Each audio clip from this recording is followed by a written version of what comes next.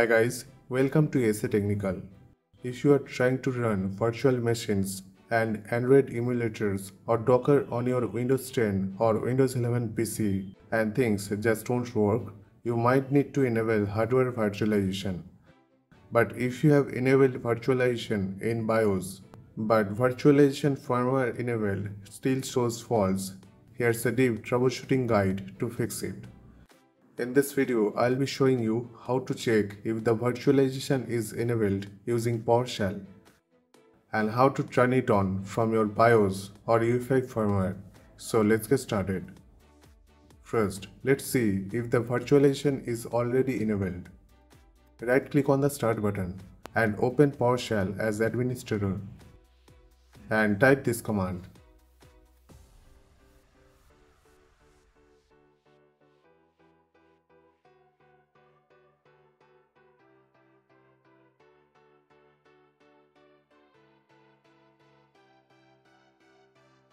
And press enter. Look for the field called Virtualization Firmware Enabled. If it says true, you are good to go. But if it's false, even though you have already enabled virtualization in BIOS, then don't worry. Here I'll show you how to fix it.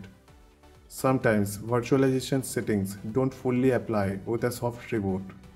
Then you need to shut down your PC completely. To do that, press and hold the Shift key and click Shutdown from the Start menu.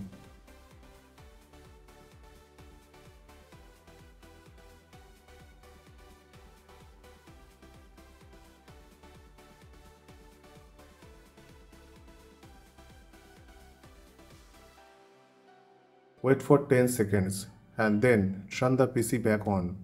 Then check again in the PowerShell. If not solved, then try this second method. If you are using virtualization tools like Docker or Windows Sandbox, then Hyper-V must be enabled. To enable, press Win+R, type optional features.exe and hit enter. Scroll down and check these boxes: Hyper-V, Virtual Machine Platform, Windows Hypervisor Platform. After that, click OK and reboot once and check once. Hopefully your problem will be solved.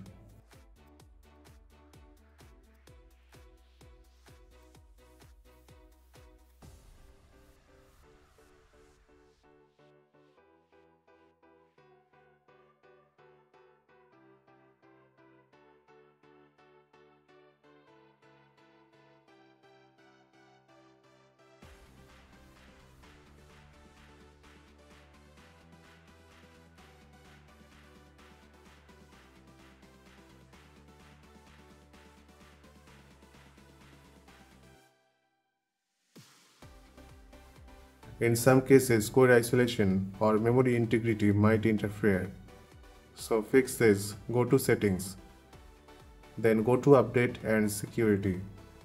After that, Windows Security and click on Device Security. Select Core Isolation. If memory integrity is enabled, try disabling it and reboot once and check if the problem is solved.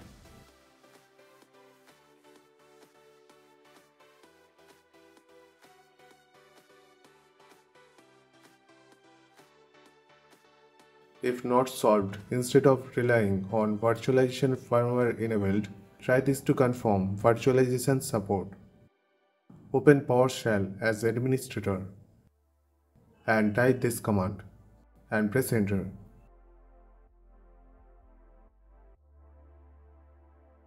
Look for these lines.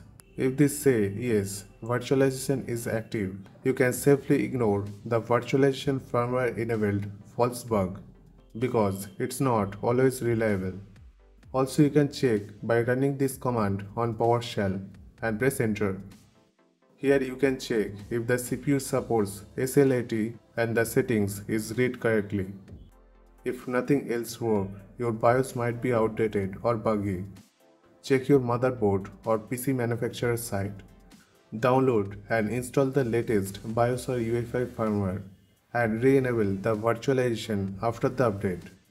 If everything else shows that virtualization is working, but it sometimes reads incorrectly due to BIOS quirks, vendor-specific firmware, and inconsistent Windows reporting, then you can ignore the PowerShell field. So, I hope this guide was helpful for you. If you have any question or any advanced guide, then please let us know. Please like, comment and share. We need your support. And guys, please don't forget to subscribe our channel. Thank you. Thanks for watching. Have a nice day.